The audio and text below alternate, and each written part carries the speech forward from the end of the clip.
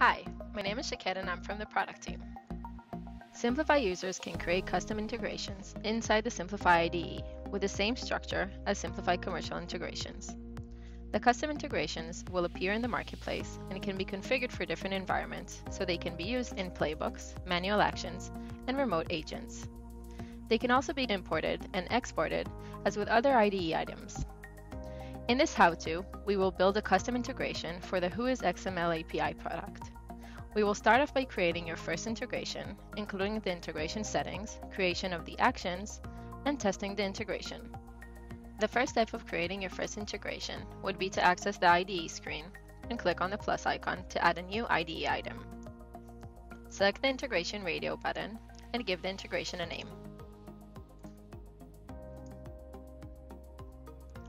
In order to define the integration settings, click on the gear icon where you can define the integration description, icon, Python dependencies, and integration parameters.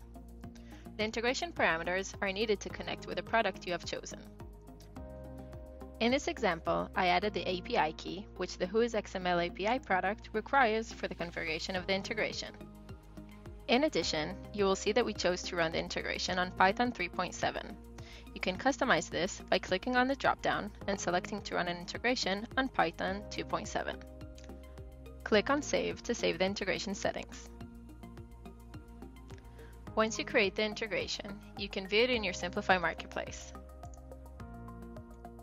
Next, select the gear icon to open up the Configure a Default Instance screen. Fill in the API key from the Whois XML website and paste it in the API key field. You can configure the integration to a different instance by clicking on the Configure tab. Click on the Save and then on the Test.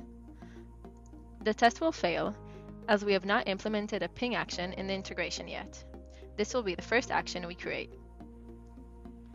Navigate to the IDE and click on Add New Item.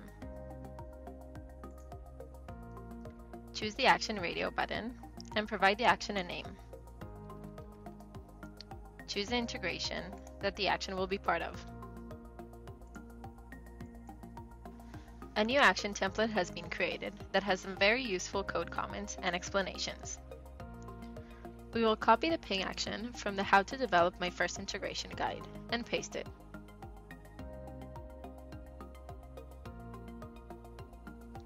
As you can see in the code, the ping action uses the API key parameter we configured for the integration and places that API key in the URL provided by the product for testing purposes. Navigate back to the marketplace to test the connectivity. Click on the Configure icon and then click on Test. The connection is now successful as it presents a green V. Now let's create your first custom action. The action we will create is getDomainDetails action that will run on URLs and present a JSON result extracted from the Whois XML product. Now let's create a new action item in the IDE.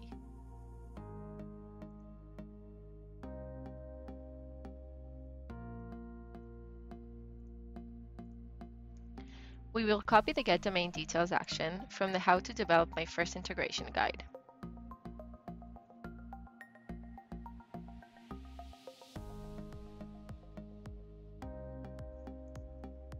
We will then paste it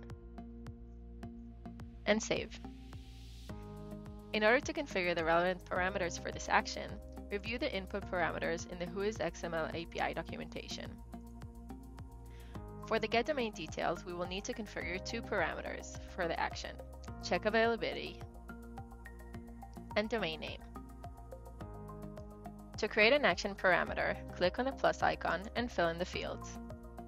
The first one is check availability. This parameter indicates if the domain is available or not, and the result will be used in the automation we create later on. The type is Boolean, as it has two optional results, false and true. Click on Save and create the second parameter for the domain name. This parameter will be a string type parameter, as presented here. Let's go through the code. There are two things that must happen in a Siemplify action. Firstly, an object must be initiated from the Siemplify action class that extracts the Siemplify SDK.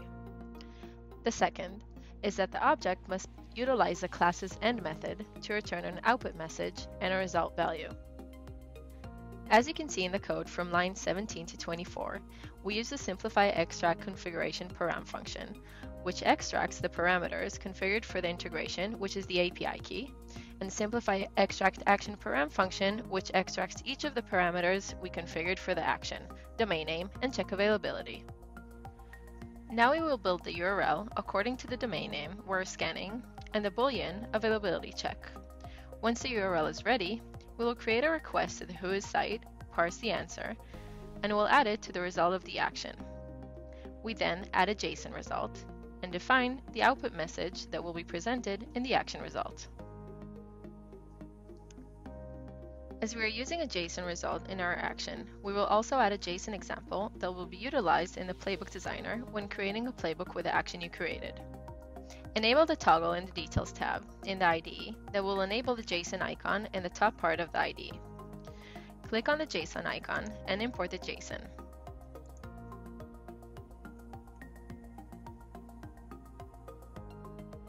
This example can be found in the Whois website or in the How to Develop Your First Integration guide. Make sure you save your action. Now let's test the action. Click on the Testing tab and choose the scope. I chose all URLs.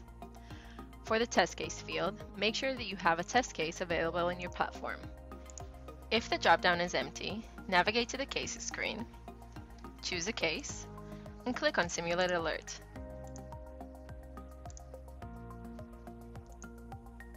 A test case will be presented in the case queue. Now, we will fill in the rest of the fields and click on the play icon to run the test.